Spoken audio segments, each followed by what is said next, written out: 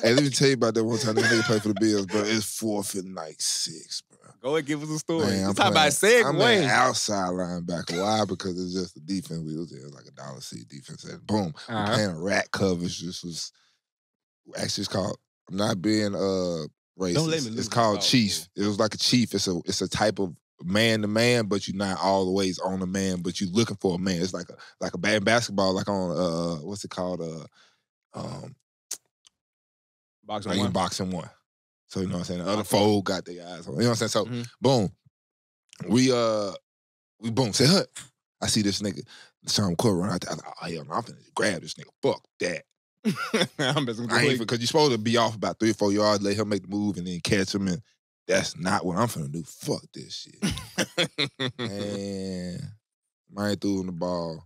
He caught that bitch inside, so his body going back inside. And I'm over here, just eyes straight on, so I don't see the ball him moving like, back into it. Him.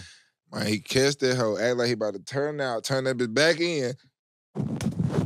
Where you go? Where you go? Where is he? Next thing you know, I see him dead leg, 3 whole niggas. Brian Rackpo gone this way, he gone. I'm talking about another nigga come, he shake this nigga, foo, gone. Another nigga come, shake that first down. Everybody Buffalo going crazy, nigga. They were 4th and 6, nigga. I'm over this bitch. At first, I was sad as fuck when I saw him shake Brack and the rest of the niggas. I was like, shit. He that guy.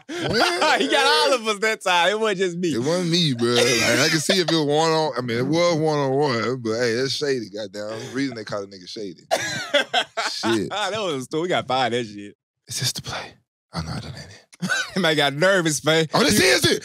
Oh, God. Oh, God. Oh, God. No. Look. He shook all them other niggas, though. First down, Buffalo. Nigga. I told you they were going to have that shit. Man. You were way over. You but look, back up quick, though. I got up, but look, he killed Rack. At least Rack, if you would have made the nigga stumble, I probably got there. Fuck Rack. Look at that Rack.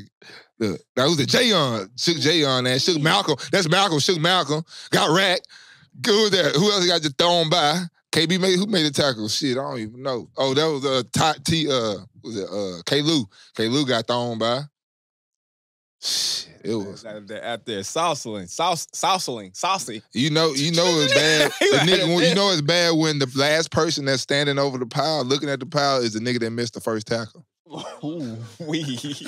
That always happens. And that, but I'm saying that all. Hey, start watching that shit out. Be like, see the nigga that got shook, because you know he gonna get up, but he gonna get up and try to get back there. But as you getting back there, the nigga got to weave through other motherfuckers. So by the time he weave, the tackle been made. Now he. And then you just there like, this is my fault. And you know, especially that bitch on TV, oh, they gonna go right back to the replay. They gonna have your dumb ass standing right there.